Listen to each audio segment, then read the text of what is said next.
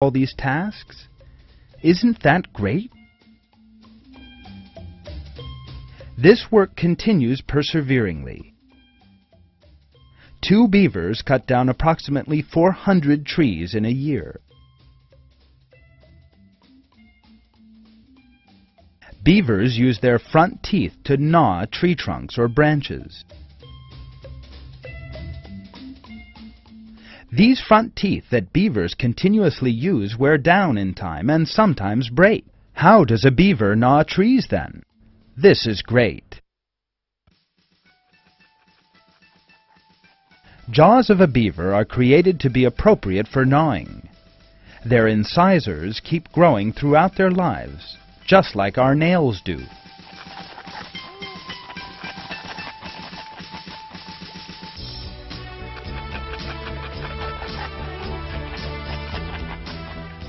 Almighty God, who created beavers, created their teeth so as to be the most suitable for the task they will perform.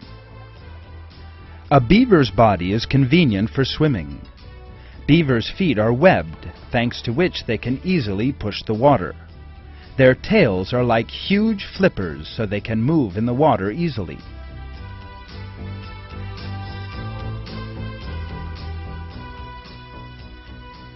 Beavers carry out the construction perseveringly. Skillfully arranging huge logs and tree branches, they expand the barrier every day.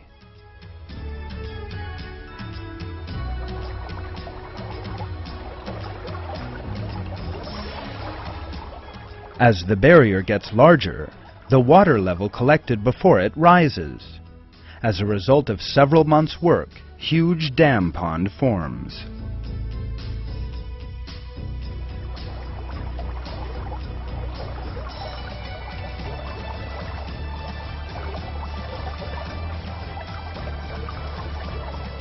But as the pond enlarges, beavers must strengthen and repair the dam. Once again, they display perseverance in fulfilling this hard task. The view that comes out after several months is, in a word, splendid.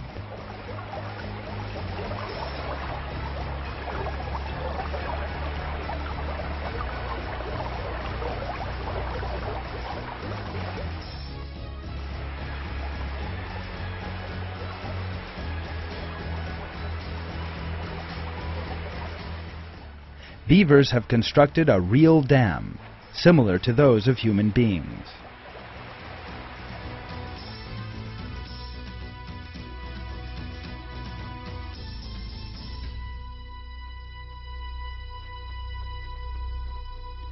People need to be trained and need to study at relevant universities in order to construct a dam. But beavers know how to build a dam at birth. Who taught them this knowledge then? It is Almighty God, the creator of all beings, who gave beavers the skills they possess. The purpose of building this huge dam is to form a pond with still water where beavers can build their home.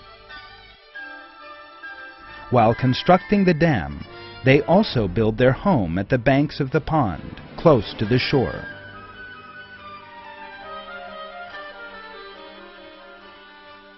Look, it looks like a pile of wood, but be careful, it is in fact a perfectly designed shelter. Now let's see how the inside is designed. The only entrance to the lodge is underwater. A secret tunnel should be passed through for going in. The tunnel leads to an inside chamber, which is above the water level. The beaver family lives in this dry and secure chamber. Sometimes they build duplex houses, in which there are the entrance and the living room on the first floor, and the dining room and the bedroom on the second floor.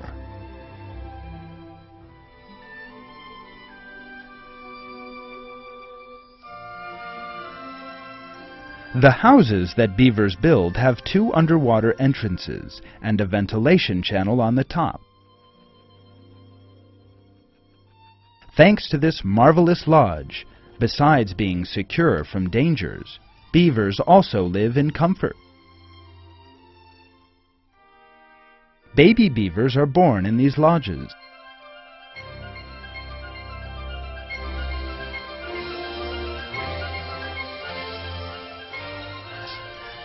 Shortly after they are born, they start going out with their parents and knowing about the external world.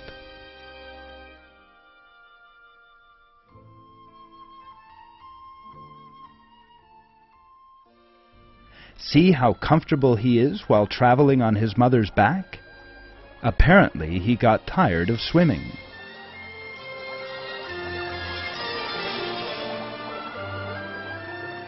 It cannot be said that beavers are very intelligent beings.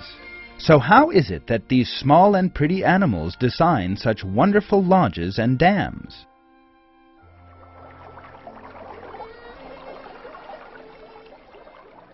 What you have seen in this film is far beyond the intelligence and knowledge of beavers.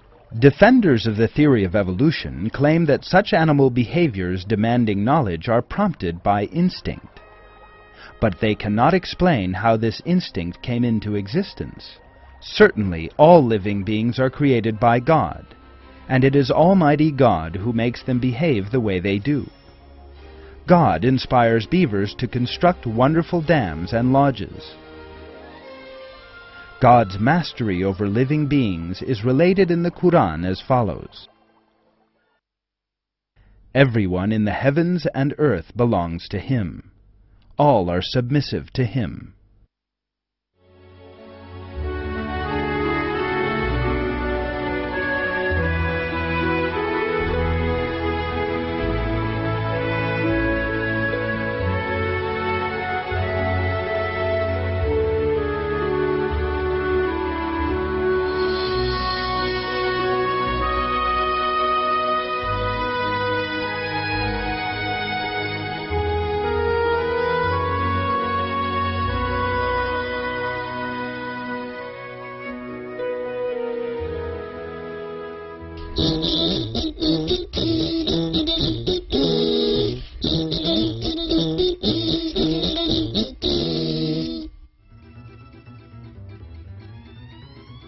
The cheetah is the fastest animal on land.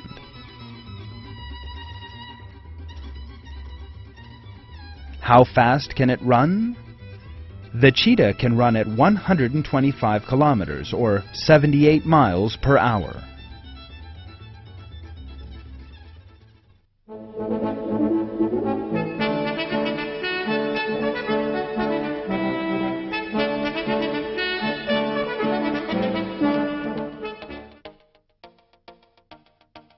Dear children, this film has reminded you that it is God who created all beings and teaches them what to do. Now, let's learn more about our Lord, the creator of all these beautiful creatures. Let's reflect on some questions about God and our religion.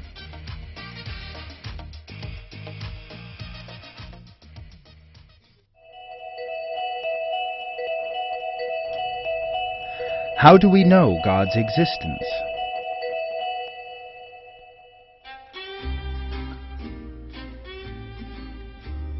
Let's explain the answer to this question with an example. Consider a cartoon character. There is surely someone who drew and colored it. To understand this fact, you do not need to see the artist and the painter. You